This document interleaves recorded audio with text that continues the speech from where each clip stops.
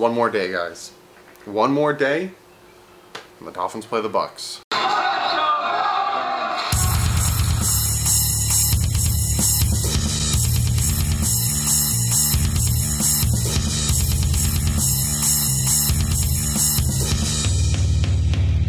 What's up, fans? It is day 10 of training camp. To start it off, no Brendel for 10 consecutive practices.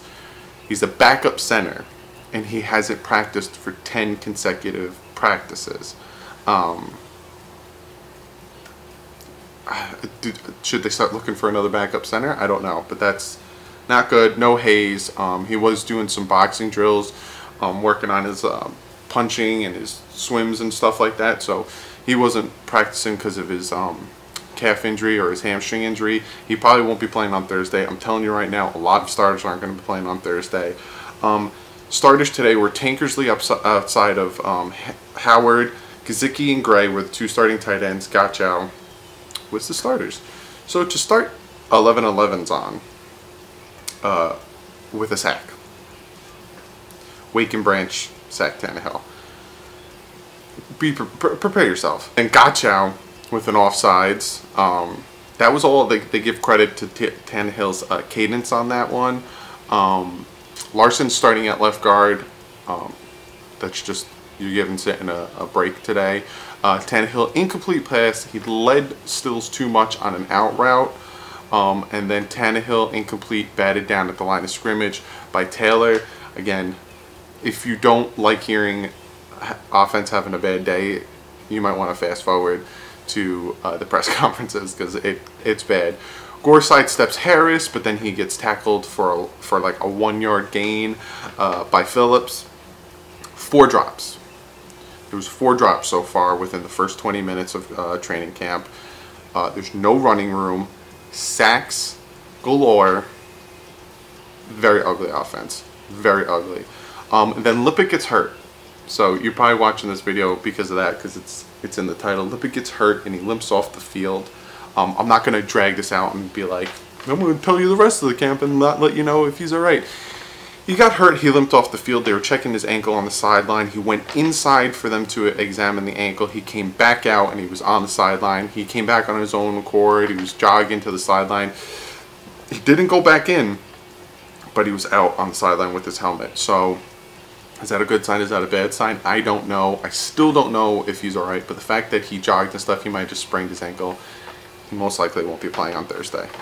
Fails to Grant and then fails to Wilson. Nice throws on both of those passes. Then Osweiler to Balaj, and then Osweiler to Scott. Again, nice passes. The reserve O-line was doing really well versus the reserve D-line, second team, third team. And then Casson Collins, our linebacker, I'm assuming he's like third, fourth string linebacker, lights up Sonoris Perry, like harder than he probably should have, because they weren't wearing full pads.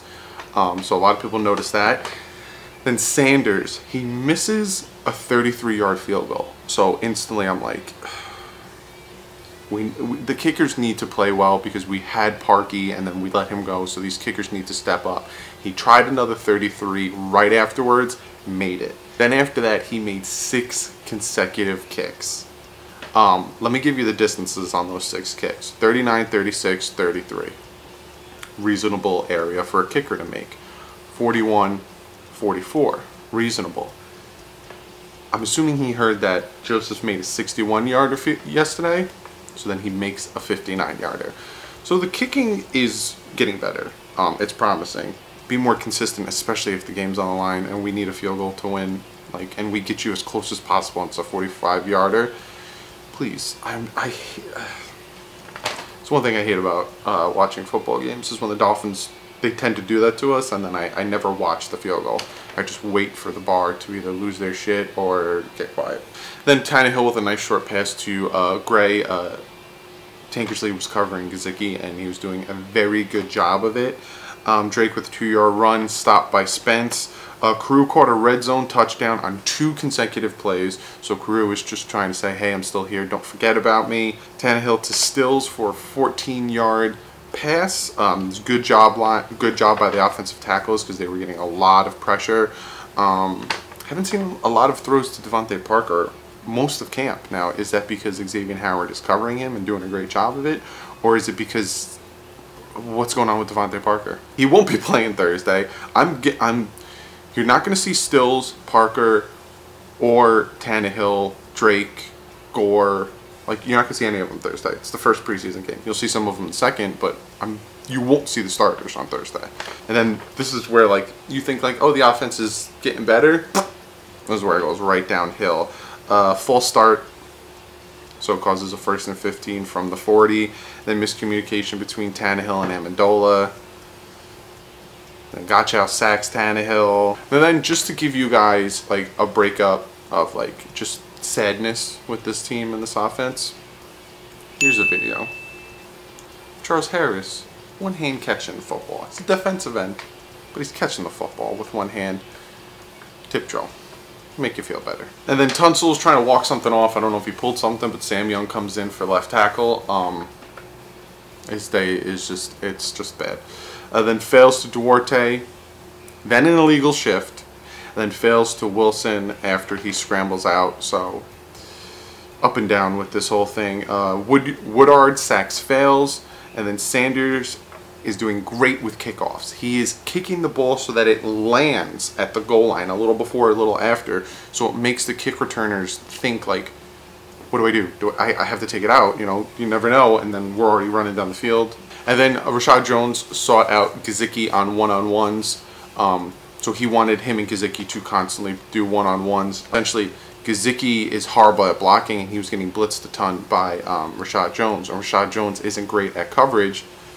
So now he's sought out Gesicki, who's great at jumping up and getting the ball. And then Mike Gesicki catches a tight end on Mika Fitzpatrick. Mika Fitzpatrick was covering him great, and he was all over him. It's just Gesicki, you throw the ball up, he's going to catch it.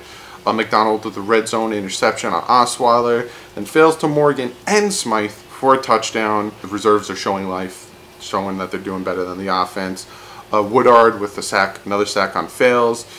It was just a horrible offensive line play today, and then Gesicki whiffs on a block on Fitz, and it would have it was a blind side, so it would have, like, destroyed Tannehill, and not destroyed because he can't take it, but, like, he would not have seen it coming. And then I have this picture here, or this video here, of Devontae Parker with a nice catch, and then he, like, stops at the sideline, corner keeps going. Would have been a touchdown to end it. Let's end it on a high note. Then I got Gesicki and Gase press conference.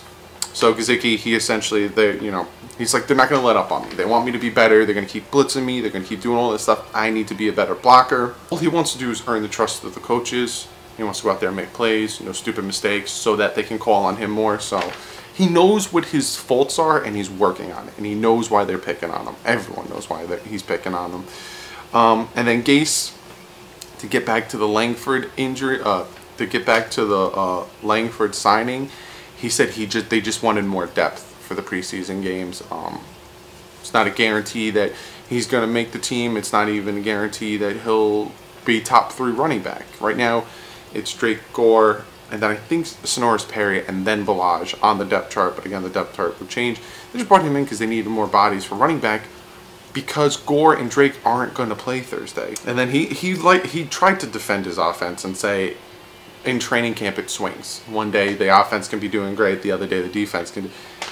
It's been swinging one way most of training camp, so I don't know what he's talking about. But he said he's comfortable with the offensive progress. Maybe the defense is just getting used to the offense, so we'll see on Thursday. He said that Robert Quinn is more comfortable with his hand in the dirt. So that's what he's going to be doing. He's not going to be dropping back in coverage, and they had him do that with the Rams, and you can just see he's more comfortable just rushing and stopping the run. So that's what he'll be doing with the Dolphins. He said that Gesicki doesn't get hung up on one play, so if he makes a bad play, he's not dwelling on it, and he's not feeling crappy about it. He moves on to the next thing. And then he said the winning comes down to the turnover margin. If you remember, in 2008, we had like one of the best turnover margins in the league. I think we had the best turnover margin in the league, and we were winning close games. All comes down to turnovers. He's not giving the players any instruction on the national anthem with Thursday. He doesn't care. He wants to play football, and that's all he's concerned about. And then the final thing he said was Lippett is being evaluated. So that's what I got for you from them. Now let's get to your comment or question of the day. This one I liked a lot. This is from Greg. I love my Fins 247. He asked, "Hey Dougley, for the past 3 years or so, this franchise has not come through with players that can overall change the team, going from mediocre to at least a solid playoff team. Should the scouts or player evaluators need to be changed?" I agree with you. A lot of our drafts, we haven't had great talent evaluation, and even with free agency, we haven't had great talent evaluation. I think the biggest problem is when you look at a draft, if you can get 3 starters out of a draft, 3 to 4 starters out of the draft, I think it's a successful draft. There's been a ton of drafts where the Dolphins have gotten 3 to 4 starters. The problem is they don't keep them.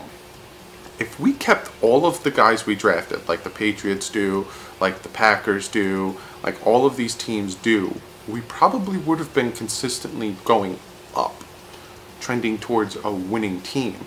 We got rid of Lamar Miller, Olivier Vernon, Charles Clay, like all of these guys, Jarvis Landry, we just used them for 4 years and then let them go. Just let them go. Just imagine if we still had a team with Lamar Miller, with Olivier Vernon, with Jarvis was still here, with Charles Clay was still here. We wouldn't have a problem with tight end. So that's what I think. I do think that the scouting and player evaluation is iffy, and it does need to be a little bit better, but I also think that when we have good players, we need to keep them, and if we have bad players or mediocre players, to not overpay them. That's what we do. Let me just address the elephant in the room before I end the video. Last night I commented on K-Flexen's video. I was wrong in the way I said it. I said that, he's a camp body, you're looking way too far into it, and I put too many Y's. I should have done that. I should have commented differently. I messed up. I came off like a douche. So he was justified in what he said. I'm not saying he's wrong. I'm not saying he's a bad guy. I'm not saying he jumped down my throat. I was wrong. I apologized to him multiple times. I should have worded it differently. I should have just said, he's a camp body. He'll probably never make it. Blah, blah, blah. Or I should have never said anything at all. But I like watching his videos, so I thought I would, comment. But it's just the thread that's going on right now on that comment, and like 2 people have unsubscribed, which I don't want. I don't want you guys to unsubscribe. I want you guys to subscribe to his channel and to my channel. I'd like to collab with him. But I don't know if that's going to happen now. I hope there's no bad blood between him. I have no ill will or any hostility towards K-Flexen at all. Like I said, I messed up, so I apologized for it. I'd like to still collab with him, but I don't know. I don't know where he's coming from. I don't know how he feels about it. Don't be mad at him, and don't unsubscribe to him. I shouldn't have said anything, and that's my fault. But that's the video. Comment below. Questions, all that stuff. I love reading you guys' comments. I love putting it in comment of the day and question of the day. It's super fun. So Thursday we're going to stream. I'm going to stream myself watching the game. But on Thursday, I'm going to pick the 11 guys that are going to be in the fantasy league. So far I've been writing down names of people who said, I want in or I'm in on yesterday's video. If you got a heart or a thumbs up and a heart, I got you. I read it, I wrote your name down. In this video, again, comment, say I'm in, I want to be in the league, so I can get your name, so I can pick your guys' names out of the hat on Thursday, because I'm going to do it on the live stream. So, if you don't watch the live stream, like say you can't watch it with me because you're busy working or whatever, I'll put it in the post video where I talk about the first preseason game. Follow me on Twitter, because I'll also post who's going to be in the league on Twitter, so you guys can give me your emails. Follow my second channel. I'm actually going to get Madden today, and then we're going to play it tomorrow, and I'm going to post a video on Thursday and Friday, pack openings and all that cool stuff. But yeah, that's the video. Day 10 of training camp. There's only 2 days left, and then no more training camp, and then You're gonna get more just game videos and picks from me. I want to do a bunch of collabs with a bunch of other Finns YouTubers, so if you know of any other Finns YouTubers that are super cool and want to do a collab, say, hey, reach out to DouglieDoWrong. He'll love to do a collab with you. You know, even if they're just NFL YouTubers, I'm totally down to do collabs with anyone. I think that'd be super cool to reach out there and mingle with NFL players, NFL YouTubers and different players. But other than that, I appreciate you guys. I will see you guys on Thursday.